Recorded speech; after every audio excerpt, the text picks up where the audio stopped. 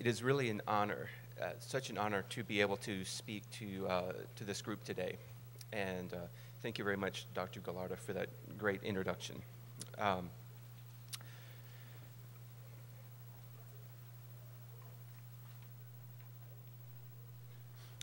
am the head of academic outreach for Mendeley, and I was asked to open this session with a discussion of trends that I have seen in scholarly communication from several different perspectives.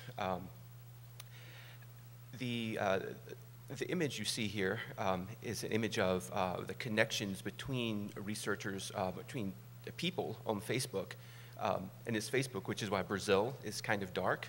I assure you that it's much, much brighter if we were to actually draw this diagram for Mendeley. Mendeley is one of our, Brazil is one of our top countries. So I thought it would be instructive to paint these trends from three different perspectives that I share. This perspective of an early career researcher, the perspective of my work with librarians over the past several years, and also my perspective as a member of the technology community, where I've been involved in building software and networks and building the communities around them. So let's start with the perspective of the researcher, because that's where I began. I've been doing research for almost 15 years, but more relevant to what I'm going to say in this section is that I was born in 1975. I grew up with the internet. I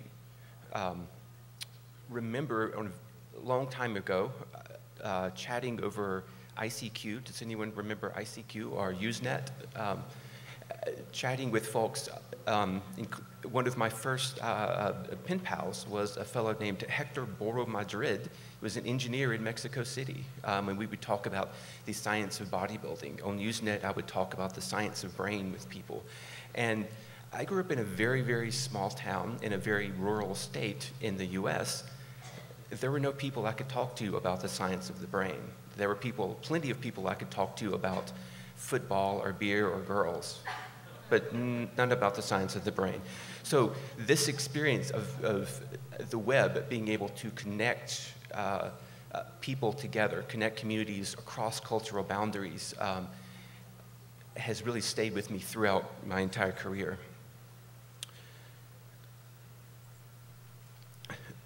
So I was also in the front row as I watched all the disruptive changes that the web that I love so much, began to bring to all of these industries. So the music industry was first. There was a huge resistance by the industry to the changes that the web was bringing.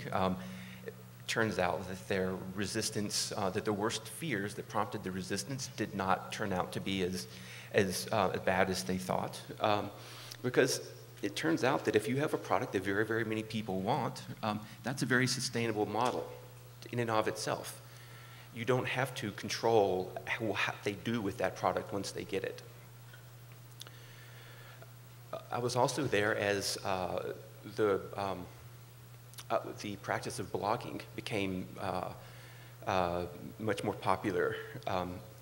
It drastically changed how people communicated and connected to one another, not as drastically as some may have predicted at first, as some in the newspaper industry, for example, but they were able to change their business model and adapt, learning a little bit from the past. And also, the same principle applies. If you have something that very many people want to, and you can deliver that to them, that is a sustainable business model in and of itself, without needing to control the channel also through which they receive their news or what have you.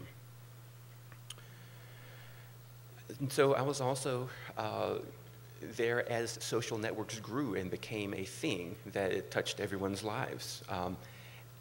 And now you had all of these loose connections that you had with folks all over the world, be they in Mexico City or India or wherever, became much more tangible.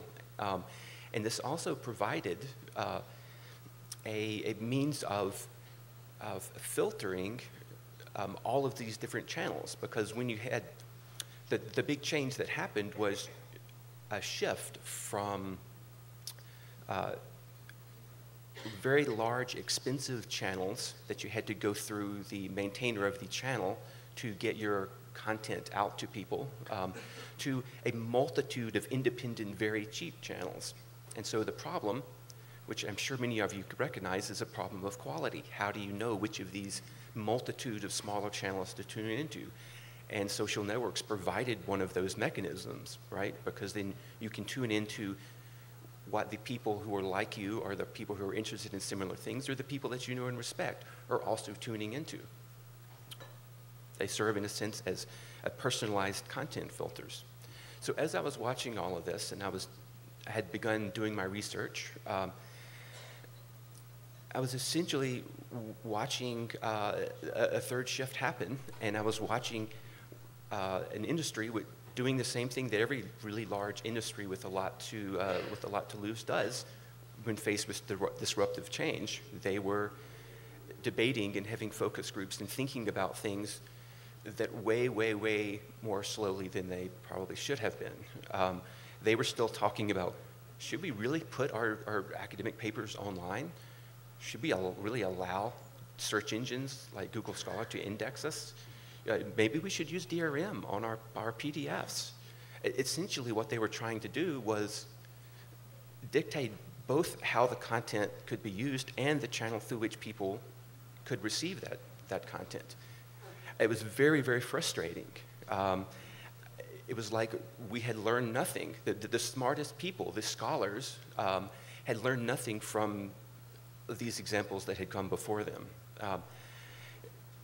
Now, speaking a little bit about the library, initially I was frustrated with the library. I viewed the library as the proximal cause of my frustrations with accessing scholarly information. I didn't ever go into the library. Of course, I used library services all the time online. And so they were kind of the first people that I felt to blame, but how wrong I was. It turns out the librarians are really amazing people. Librarians are awesome. They live to help people, and they unfortunately had their hands tied in a number of ways. They were locked into publishing big deals, and they were relegated essentially to the role of trying to help their patrons with these very old and extremely user-unfriendly interfaces that they had to subscribe to because it was the only channel for the content that their researchers needed. I have also seen some very amazing technology that has been created in the library world. And I know that this technology is going to become more useful, more viable as open access grows, because the effort that has to be put into negotiating license restrictions and working around, content access rules, all of that development time and effort can be applied to making a better product. So now I switch from speaking about a consumer of libraries and information services to a provider in my role at Mendeley. Mendeley was not from the library world. It was not from the publishing world. It was from the technology community. The idea was to bring tools and user experience that we had come to expect from the other parts of the web, from how we share music and pictures and videos, to scholarly communication and how we communicate scholarly results.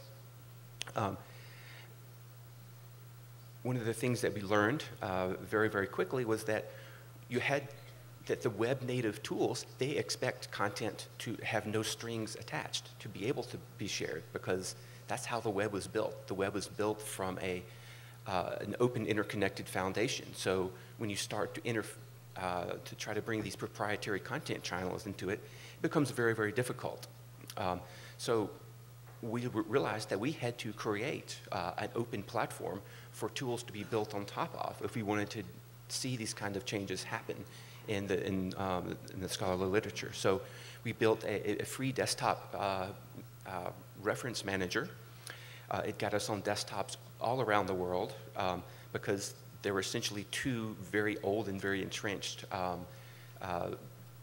companies, and we ate up their market share very easily, and that gave us the license, the license-free information that we needed to build these products and services. And we've been extremely successful in uptake by single-mindedly focusing on user experience, doing what's best for the researcher or for the user of our product, making our decisions first on that. We have had almost 500,000 documents uploaded to our service. We get 400,000 to 700,000 uploads of documents on an average day.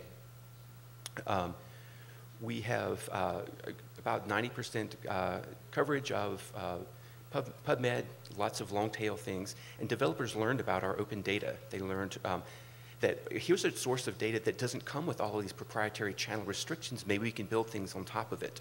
And they also thought, hey, here is some social data. Maybe we can start to look at this as an alternative to citations. So just to show the popularity here, guess which city is very frequently in the top 10 most downloads? Now, this is just data from the past week. This data goes back months. You often see Mexico City, Lima, other cities in top downloads for our. However, you don't see very much data on papers in SciELO. So this is something we really want to change. So to answer the question of what would people do if they had a service that was built with a modern API, something that you didn't require a proprietary interface to search the results. And, you know, sorry, Anurag, if you're going to have a service that's truly accessible, you must have an API for that service. But 4 other companies have been built on top of this. Impact Story is a service for researchers to get all of the credit for their work, because scholars do more than just publish papers. Many of you are familiar with PLOS's article-level metrics suite. Plum Analytics is a company, a private company that has that builds bespoke analytics for libraries, and Altmetrics.com is another company that provides these services for publishers, and you'll hear Ewan speak later. So many of you may know that our company was purchased by Elsevier earlier this year. I do want to make a promise here that our platform will remain open, because that's what's necessary for us to continue to do what we do. It would be essentially the loss of all of our value if we were to close it off, and our community would go somewhere else, and that is our true source of our value.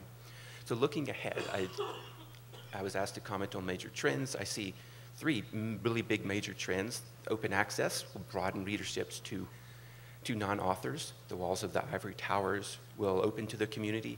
New measures of research impact will lead to more rich ways to discover research.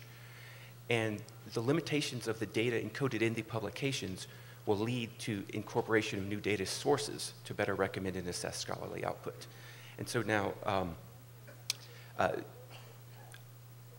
just to finish up, we've talked about Altmetrics, this incorporation of new sources of information about scholarly products.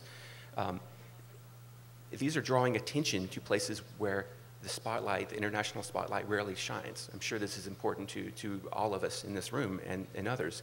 It also frees researchers from the journal brand being the sole thing, or the impact factor being the sole thing upon which they're assessed. Very important to note that these are just numbers. We need to look past the numbers to what really matters. Funders are looking past these numbers.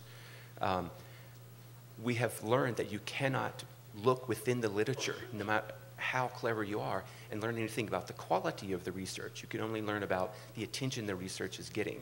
There needs to be new information put into the system. Reproducibility, the 3rd major trend, is that new input of information into the system. Major journals, including the World Medical Association's Guidelines for Human Subject Research, calls for study pre-registration and disclosure of all data. At Mendeley, we are working with the Center for Open Science, and we helped launch the Reproducibility Initiative, which will be replicating, using independent third-party service providers, 50 landmark cancer biology studies. This will be the new input of data that We'll be releasing this as open data, that this will be the new input of data that we need to move things forwards. So open access is nearly here. Altmetrics is nascent, is making very good progress, as we saw at the recent article level metrics workshop. And Juan Pablo Opperin will talk more about that later. And reproducibility, if I might say, just a little personal note, we recently received $1.3 million to do these studies, so that project is proceeding very much. Thank you very much.